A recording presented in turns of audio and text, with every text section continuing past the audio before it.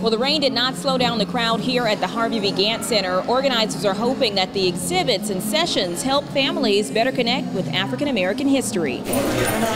It was a day of celebration at the Harvey B. Gantt Center as families gathered to honor African American heritage and culture for Juneteenth. Looking at art and just hearing the music, and I don't know, it just makes me feel proud to be black. The holiday, also known as Freedom Day, commemorates when the last enslaved people in the South were set free. I brought my nieces who live in Raleigh, and I'm hoping to expose them to history that they may not know, culture that they have not experienced before. Julie O'Hara Harvey was with her family Monday. Despite the day only recently being recognized as a federal holiday, like many black families, O'Hara Harvey says she's been celebrating for years. They need to understand what the history, what the roots are, where they come from, and what happened to their ancestors and some of the folks who look like them. Black art and film shaped the day at the Gantt, along with workshops to preserve pieces of history like photos and magazines. Organizers hope the day will help families reflect on its history. So Juneteenth, as we know, is American history.